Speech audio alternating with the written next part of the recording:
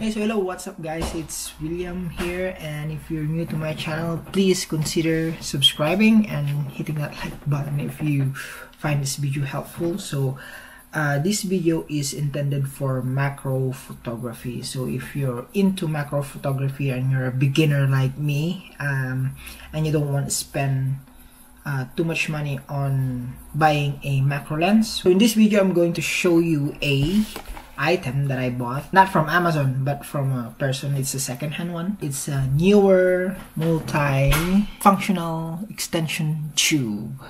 So upon checking this on Amazon, this is already discontinued from newer. It says it's unavailable. But when I check other brand that makes this, I found one which is the brand is Makey. So this one, what it does, it turns your existing camera lens into a macro lens. I'll show you. So in the box or in the packaging, you'll get this, which is an extension tube. It comes with cables too.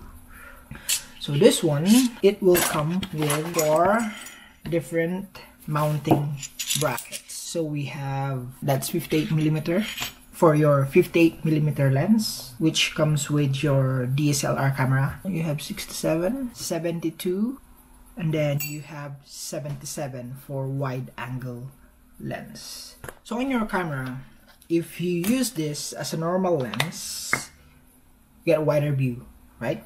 But if you use this backward like that, you'll get a smaller view. So what they do is they put this in backward mode, which is like that. So you have your body, and then they just put that closer to the, it's not gonna hold up because it doesn't have any mounting, right? So what these brackets do is you can mount this to your lens. Where is that 58mm? So yeah, so this is 58mm. There's a thread in front of your lens here. Now you can thread this in until it's tight. Okay, so on your extension tube, there's 2 ways that you can use this. You can either use this as a single extension tube, or you can use this as a backward extension tube. So basically on a single extension tube, you can just mount in your regular lens.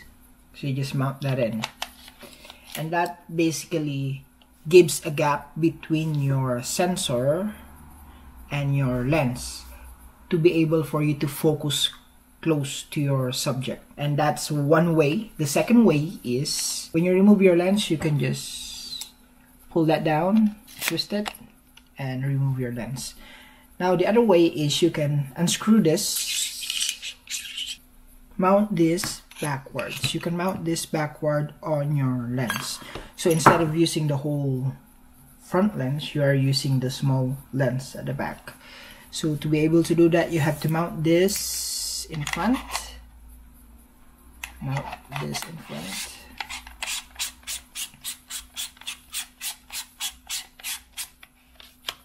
Make sure it's tight. Now you can mount this other piece at the back of your lens, or the contact points of your lens. So to be able to do that, you have to line up the square onto the square shape right here. So line that up. Now it's lined up. Lock it. Now it's locked. Now if you can see, this is mounted backwards. So your back lens and your front lens, if you do that without this cable here, it doesn't give you an option to control your aperture and your shutter speed. So this is a great inexpensive tool to use when you are into macro photography, because you can use your existing lenses. Now let's go to the pros and cons of this. So the pros is this is inexpensive, cheaper. The price of this on Amazon This newer brand is $80 on Amazon. The other brand, which is the same thing as this one, it's under Makey brand. It's same thing. It's $80 too on Amazon. The cons of this is the setting up. It's not really quick to set up. Right, so there's two ways. Single tube, you have to screw this in, which it makes it difficult for you to screw in because of the cables. It's really thick. If you can see that, it's really thick. The other cons of this is when you use the autofocus of your lens. Now I'll show you what I mean by the autofocus motor. Okay, see that? Because of this cable here, it makes it difficult for the motor inside of your lens to do its job. Although it focuses, but it puts a strain on the motor inside. So if I do this, if I try to get a good right, so that focuses. Take a shot, but my hands is too steady. So right there. So see how close we are when you take a photo of this.